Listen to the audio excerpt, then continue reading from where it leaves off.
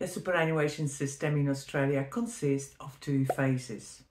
Accumulation phase, where super contributions are being saved and invested over our working life. And a pension phase. This is the retirement phase, when we start drawing an income to support our lifestyle expenditure.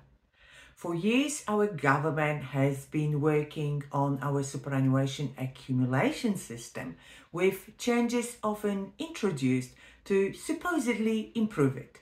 Well, some changes have been successful. Others, well, let's be honest, they are just a way to either collect more taxes or limit our benefits. And the main reason for all those changes is the fact that year after year there are more and more people retiring than entering the workforce. But in all, we can say that our superannuation system is relatively established, and we can now say it is well matured. This cannot be said, however, about the pension phase, and that's exactly why the Retirement Income Review has been set up to fully understand people's behaviour with money in retirement and what policies could be recommended to ensure high quality of retirement can be achieved by most retirees. Upon the review, it was found that most retirees believe that they should only draw their earnings or interest from their superannuation savings with the full and untouched capital to be passed on to the next generation. However, our superannuation system is not designed as a tax-efficient way to pass those savings to your beneficiaries. The system has been built so in retirement, those superannuation savings will support your living needs. Therefore, it is expected that you will spend majority of your superannuation in pension phase and not give those savings to your children. So what are your options in retirement? What can you really do with your super savings once you retired? Today, I will try to answer those questions and go over options available to you in retirement.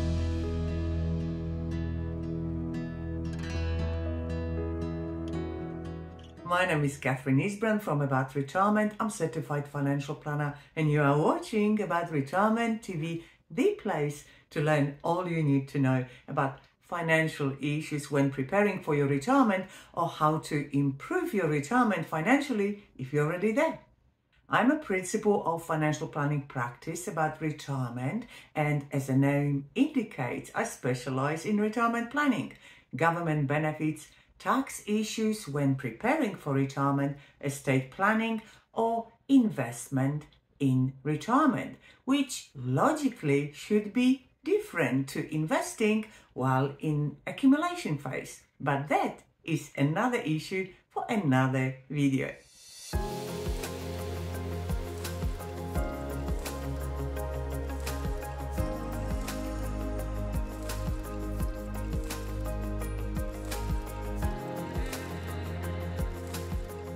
Our today's question is, what can I do with my superannuation savings once I retire?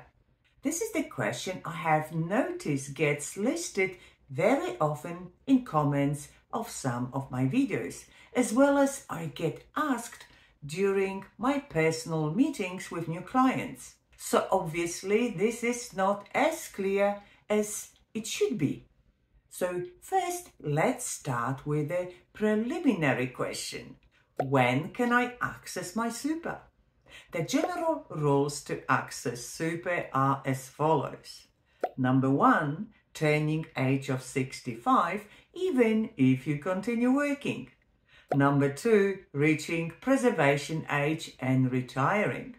And number 3, reaching preservation age and commencing a transition to retirement if you continue working.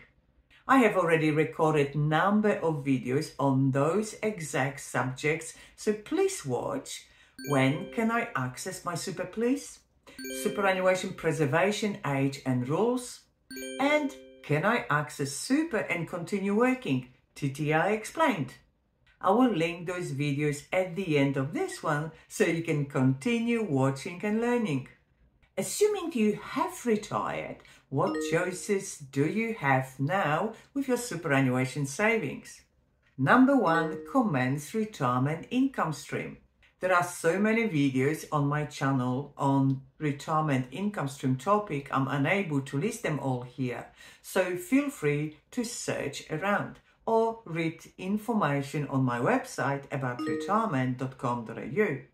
As you can see through most of my videos, I am a strong believer that one income stream is not the best way to set up your retirement. That obviously will still depend on the overall value of your investable assets and whether age pension is even a consideration in your situation. If it is, the correct design of your income and split between different income stream options can provide quite a substantial difference in level of income and security of it every single year for the remainder of your retirement. Number 2, withdraw a lump sum. Once you meet conditions of release, your super is your money and you can withdraw any part of it in the form of a lump sum. It can be partial or full withdrawal. Generally, I do not recommend withdrawal from super just to have money in a bank account. After all, once your super savings have been moved to pension phase, they are not subject to any tax. No income tax, no capital gains tax. If instead you invest funds directly on your name, all the profit and interest are subject to your personal income tax. But sometimes there are reasons to make a partial withdrawal, such as, for example, paying off the mortgage, home upgrades, retirement preparation, such as, for example, a new car, that you have a reliable vehicle for the rest of your retirement, or a good holiday. But please plan properly so you don't waste your money in short term only to have no security savings in later retirement years. That is exactly what I am showing as a situation comparison in my last week's video, should I spend my money to have full age pension? Number 3, keep savings in super. Sometimes people think that on retirement, they must move their superannuation savings to an income stream. No, you don't. You can keep all or part of your savings in superannuation. I'm not sure what would be the reason, apart from having in superannuation more than the transfer cap, which currently is $1.9 million. This is the maximum you can currently move to a retirement pension. Therefore, if your superannuation balance is greater than $1.9 million, the rest would have to remain in the superannuation account and unfortunately be subject to 15% tax, unlike the rest in the pension account.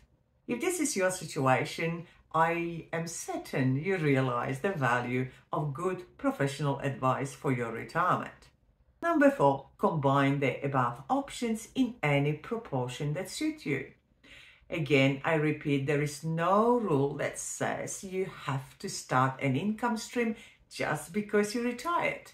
But remember that a good, solid and reliable plan takes into consideration all possible aspects of what could happen in the future, together with unforeseen circumstances. This is why you need to organize your savings with the view of the following: sufficient income, funds longevity, financial flexibility, tax effectiveness, access to government benefits where possible, investment risk, and estate planning. Often this is easier said than done, and that's why a professional advice with a retirement specialist is absolutely essential. If this is your situation, just organize a meeting for us through my website about retirement.com.au. On each page, there is a button, Book a Meeting, where you will be taken to my personal calendar. You can book a day and time that suits you, and when we meet, we can go over your situation and your retirement plans. I hope you enjoyed this video. If so, give it a thumbs up and subscribe to this channel. And visit my website about retirement.com.au to learn more about best strategies, rules and regulations to be really well prepared for your retirement. And while you are there, please sign up to my newsletter to be always notified first about all the changes that can impact your retirement. And now continue watching some of those previously mentioned videos. When can I access my super please? And last week's video, should I spend my money and have full age pension? Both videos presenting essential information when preparing for retirement. Enjoy, and I will speak with you in my next video. Bye for now.